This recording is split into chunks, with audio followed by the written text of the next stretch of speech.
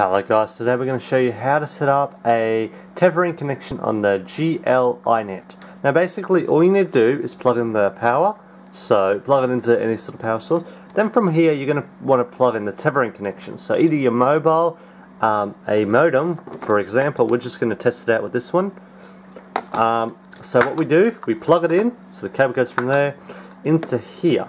So then this turns into the Wi-Fi router. So if that's what you're doing it for, because most of these 4G modems don't actually have Wi-Fi in them. So what you do, you run a cable into the modem, and then to set it up we have to go on the computer. So we'll have to go into the computer now just to show you what to do, and then you're all good.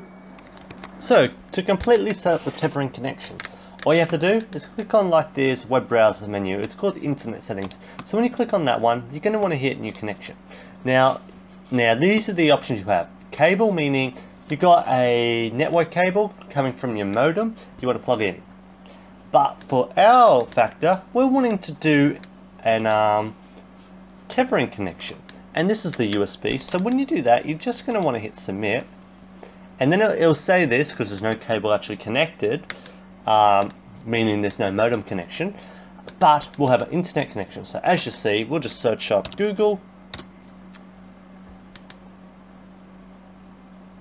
May take a little bit, and it's up. So that's all you have to do. And now remember, if you put the internet cable back in, it's not going to work. So what you have to do, hit New Connection. So you'll have to go back onto this. You can muck with this. This is to repeat certain connections, but we're not going to worry about that. So what you want to do is click on this.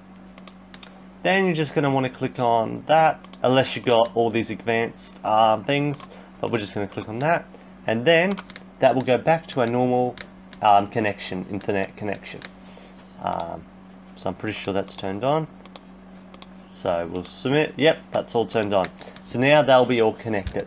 So yeah, hopefully this video helped you out how to set up a tethering connection on the GLInet. Hopefully it helped you out. If it did, give it a thumbs up and subscribe for more.